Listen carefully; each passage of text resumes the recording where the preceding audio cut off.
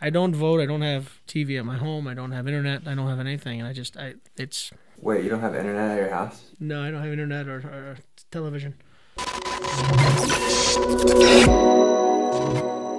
Hey, before we get started, actually, I was trying to express to him that story about politics that you told me. Yeah. That I've told the story 40 times, but I keep bastardizing it. Yeah.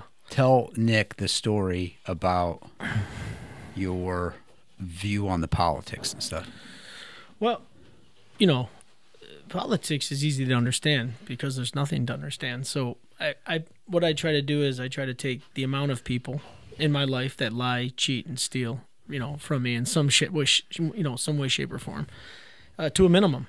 And what I found is that, people that rise above what I do, which is, a working man, you're a working man, whatever. And when they get to that level where they're actually at the foundational side of like being a politician or whatever, I find that not a lot of it's is going to be as true as you want it to be. So what I try to do is I just don't spend my time worrying about it because it's all just it's a fallacy.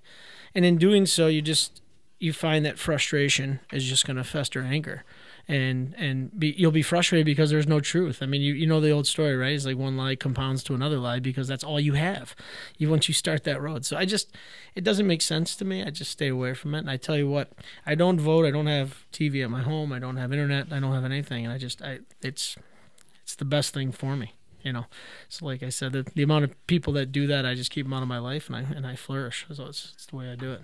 Yeah. Wait, you don't have internet at your house? No, I don't have internet or television.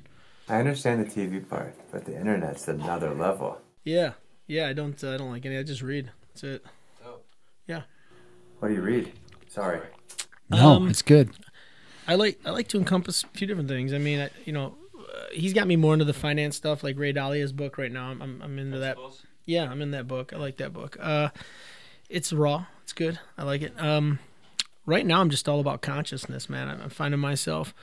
I found that on a day-to-day basis, it is so easy not to live because you're not conscious, right? I mean, I went through years in the same, like a salmon, I'm in the same stream going against the current every day.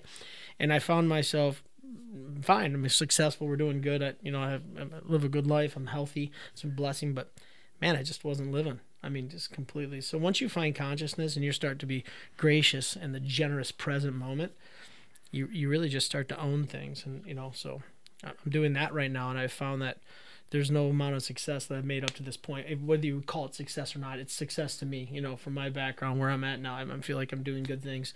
I could do much better. I mean, it could be much bigger, but I am where I am right now. And I feel like right now I'm just starting to live at 42. And it's unbelievable to get that feeling. Truly. It's an enlightening thing. And once you own it, and you don't even own it, you'll never own it, but once you start to try to own it, and you focus on owning, the generous present moment, like right now, because you never know what's going to happen, right? Then you start to let everything wither away. Politics, right? What I did 5 years ago, I tried to do a restaurant deal or however long that was ago. I'm not a restaurant guy. I was just trying to do things. I mean, it was almost not bored, but bored to be bored. I was trying to be bored, right? And so you start doing that, and once you get this, once you start to feel this, you start to own this, and it's just like, it's just unbelievable. Yeah.